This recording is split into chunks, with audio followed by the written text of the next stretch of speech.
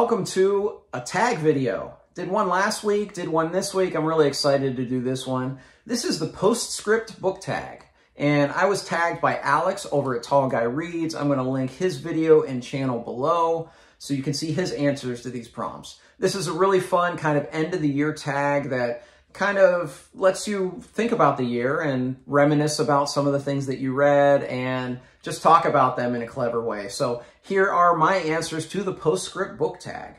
So the first question has kind of two answers. It says, what's the longest book you read this year and the book that took you the longest to finish? Two answers because this is two different books for me. So the longest book I read this year was Shogun by James Clavell, and it was 1,299 pages, and it was worth every moment of it. It is one of the best books of the year that I have read.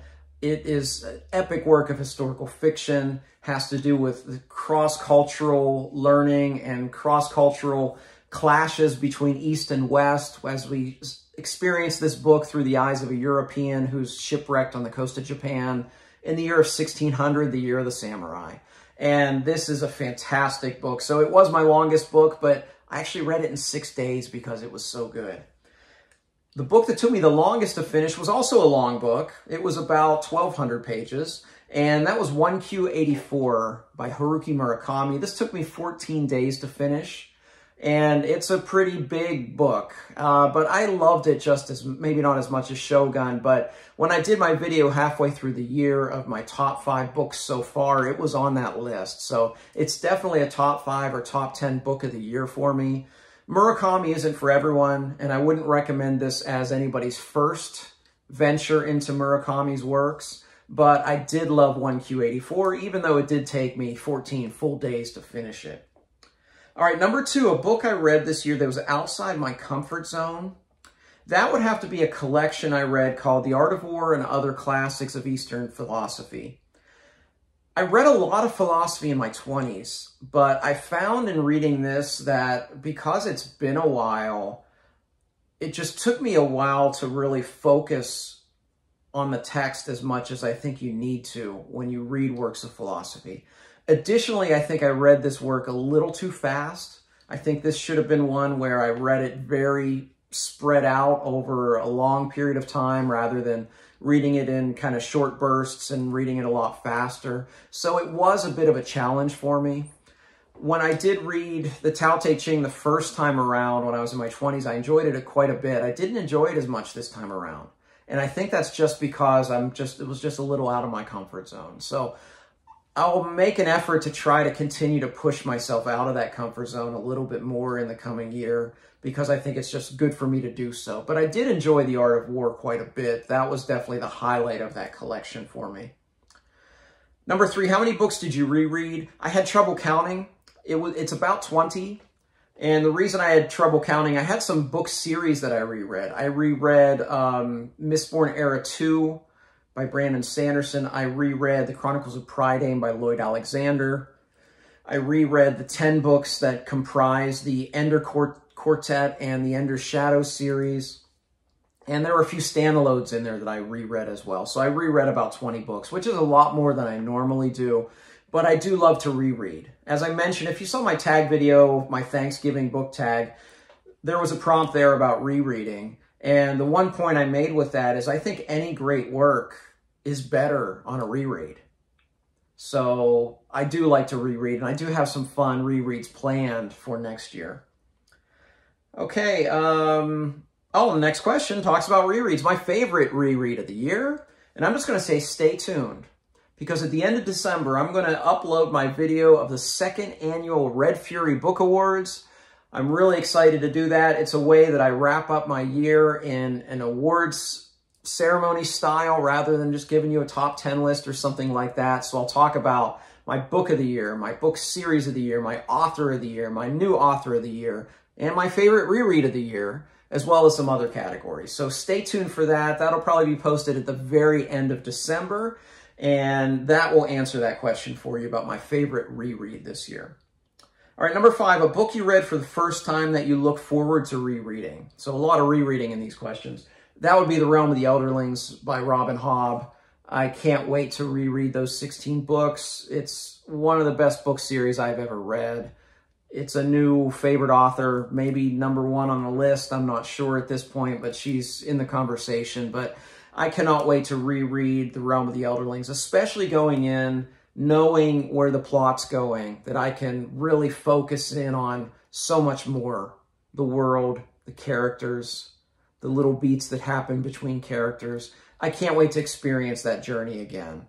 It probably won't start in 2023, but I bet it's going to be pretty soon after that, because I absolutely loved my journey through The Realm of the Elderlings. I can't wait to do it again. Favorite single short story or novella that I read this year? I actually read a lot of short stories this year. I think I read 5 or 6 collections of short stories in a lot of different genres.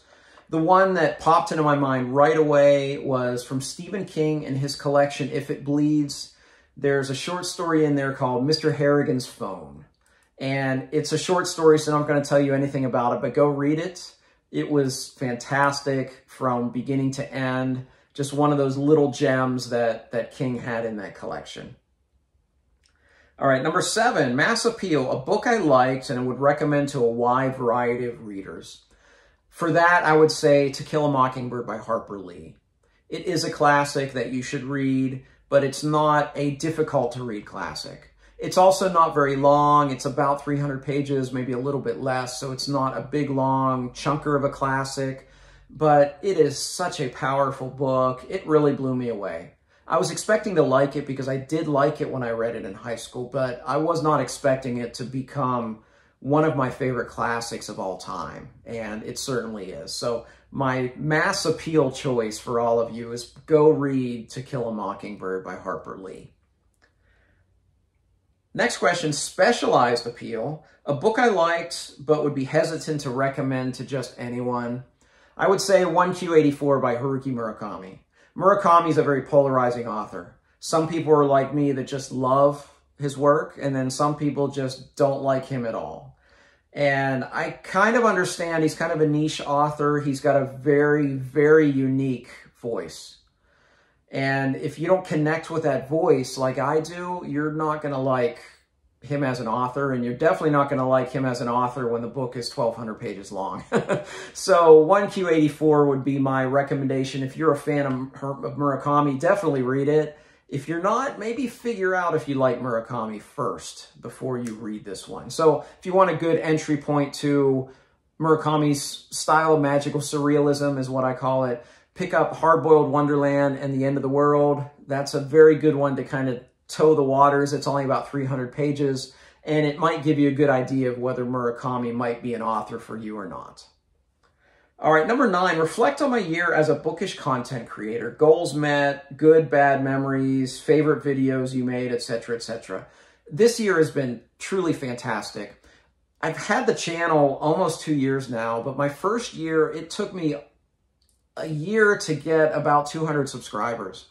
And as I'm filming this, I've gotten over 1,500 for the year for the channel, which is about 1,300 that I've gained in the last 12 months, which blows my mind. It's so gratifying that people like the channel and they like to hear me talk about books.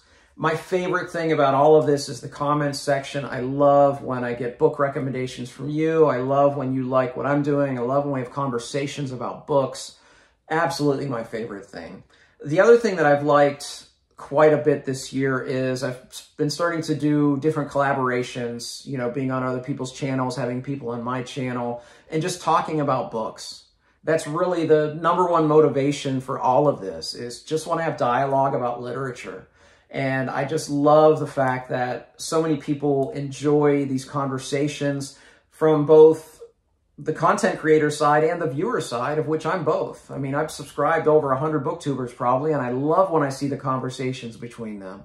So those are probably my most fun videos to shoot. As far as videos by myself that I shoot, any video where I can talk about a lot of books and give a lot of recommendations. Like my Hidden Gems video was a lot of fun. The videos I did where I gave my all genre book recommendations, those were a lot of fun. I enjoy my monthly wrap-ups, especially when it's a good month, when I have books that I can rave about. So those are the things I enjoy most.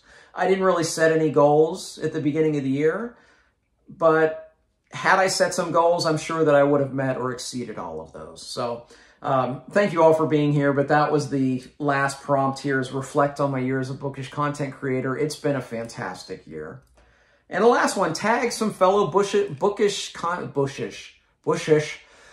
tag some fellow bookish content creators. I like how Alex chose his. He chose the 3 J's, Josh and Joanna and Jordan. So I'm going to pick the 3 Matts. I don't know if any of them actually do book tag videos, but I'm going to tag them anyway. So Matt from Matt's Fantasy Book Reviews, and Matt from Matt on Books, and Matt from Hobbit Hole Books. So I'm going to tag the 3 Matts.